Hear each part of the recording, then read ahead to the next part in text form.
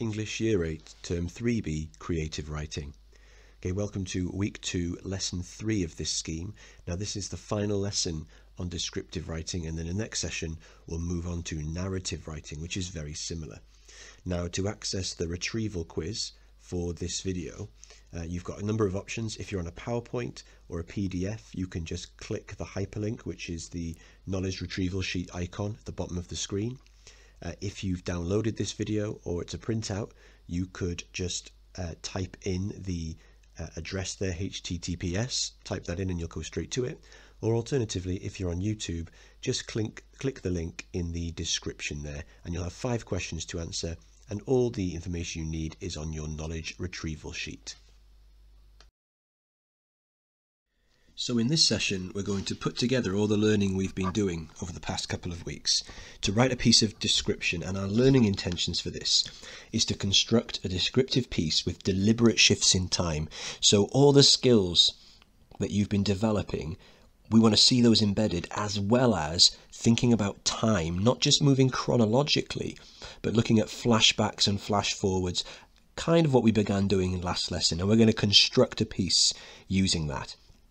To aspire, you're going to craft a descriptive piece. And remember, we always talk about this word craft, meaning care and carefulness, meaning passion, meaning more like an art form than just a piece by piece, paint by numbers piece of description. So that's the main difference between constructing, following all the steps I go through, and crafting, taking more care, perhaps even doing your own research. And those are our learning intentions for this session today.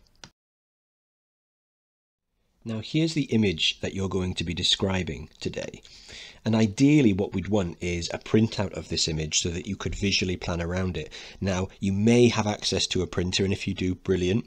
I suggest you print out this particular picture. If you can't, that's absolutely fine. Perhaps just in the center of your page, just write homeless person.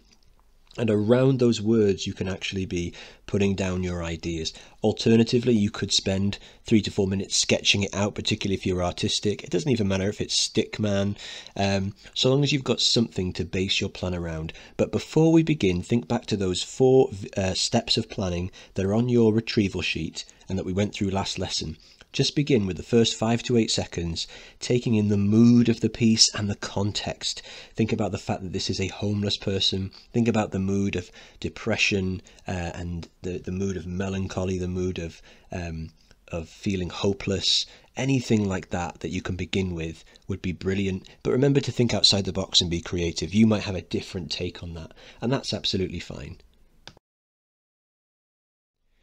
So for our starter today, we're going to visually plan out this piece before we begin writing. So you have 5 questions in the yellow box there that I want you to write answers for.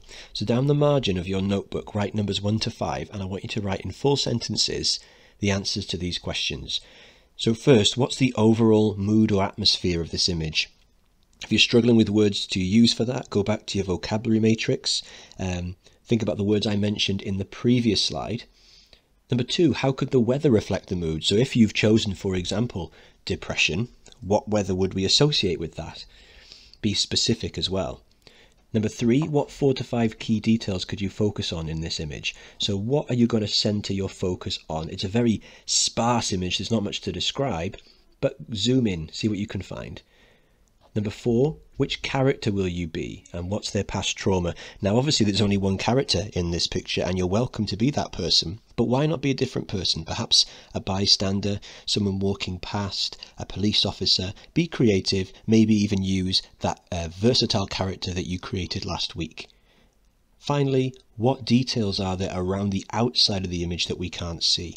There'll be things we can't see, and I want you to be creative and tell me what those are, because those could be vital in your description. That's your challenge as well. What's not visible in this image? Use that imagination. So give yourself about 6 minutes to answer those 5 questions. Pause the recording, and then when you've finished, we'll go over some potential ideas. Okay, so overall mood and atmosphere. There is no right answer to this. However, general ideas would be depression, despondency, isolation, hopelessness. Those would be the main ones. Now, you might have gone a bit left field and gone somewhere different, and that's absolutely fine, so long as your writing is clear. How the weather reflects the mood, I think I would be going for darkness, clouds, perhaps it's raining. And I think that would reflect it. I could go with sunny, but it would have to be oppressively sunny, like a heat wave.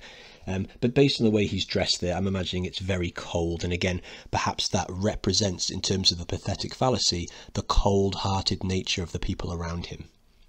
The details then for number 3, obviously you've got this man, but you might want to describe the empty cup, the cup that should be full of money and is just lying there empty. Maybe there's a single penny in there, and I could maybe personify that penny. And if you're not sure what personification means, look at your retrieval sheet, it is on there.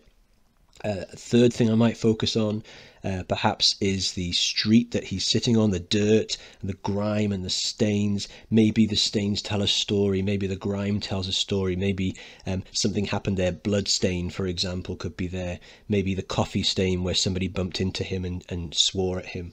And then for my other 2 details, I think I'd pick something from around the outside. Maybe somebody walking past and ignoring him.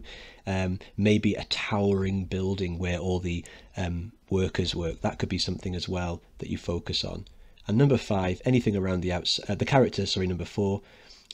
Obviously you could be this person. I think I wouldn't. I think I'd be an old man who walks by, the same old man with the past trauma that I always come up with, where his past trauma is that his best friend died in the war.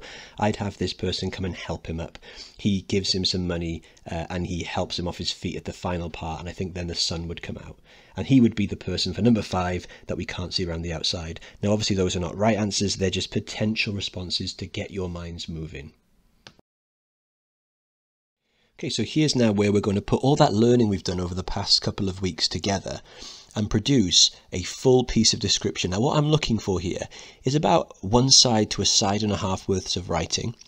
I'm looking for a full piece of description, so you should be spending here about half an hour on this piece. You've already got some key ideas to help you plan. It's up to you if you want to complete a full and detailed plan following the steps that we went through, the 4 steps last lesson.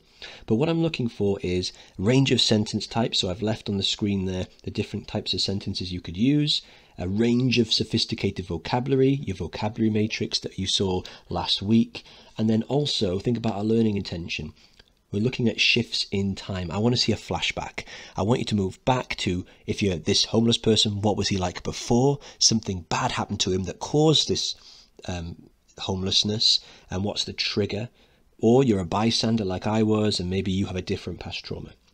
So begin your piece using those stock transferable phrases that we've been learning. Use those to get you started. Begin with some pathetic fallacy, make it rain or make it dark, whatever you want to put. Second paragraph, then you want to be the character, maybe the character who walks by, or maybe this homeless person. Then in your 3rd paragraph, I'd move then onto your flashback. And then in your 4th paragraph, then back to reality, back to the situation. And then finally, maybe a bit of pathetic fallacy at the end, maybe a change in mood, maybe the sun comes out, maybe there's a bit of hope. But obviously I don't want to restrict you, those are just there for ideas to get you started. So spend 30 minutes on this, pause the recording, time yourself, see if you can stick to those times you went through last lesson, and then when you finish, press play and we'll go through what you've got.